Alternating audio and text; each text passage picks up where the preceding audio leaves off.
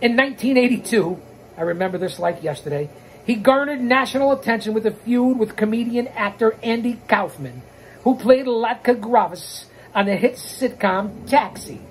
Kaufman was known for interjecting a large dose of psychology into his comedy and was drawing the ire of fans by participating in intergender bouts.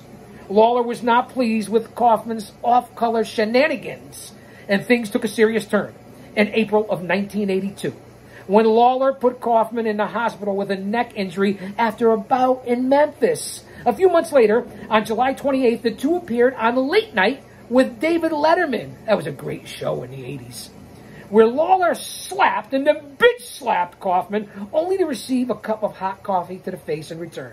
The angle developed perfectly and had everyone talking.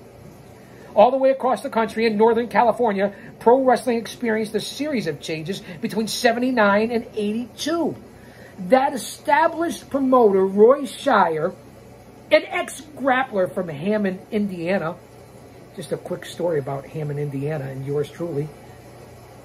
I had a chance to manage and work against the legendary Terry Funk in the Hammond, Indiana Civic Center for the WWZ World Wrestling Zone.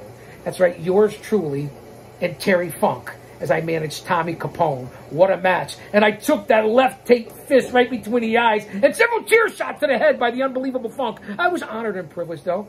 And Funk is from Hammond, Indiana. So how about tying all that up for history and why you're actually here and who the fuck I was? Humble, blessed, and fortunate. I'll say that to say this, because I tell it like it is.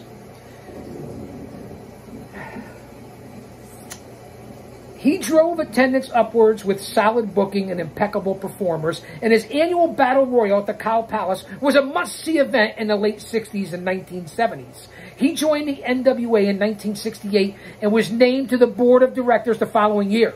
In 1971, he also had a stint as second vice president, and with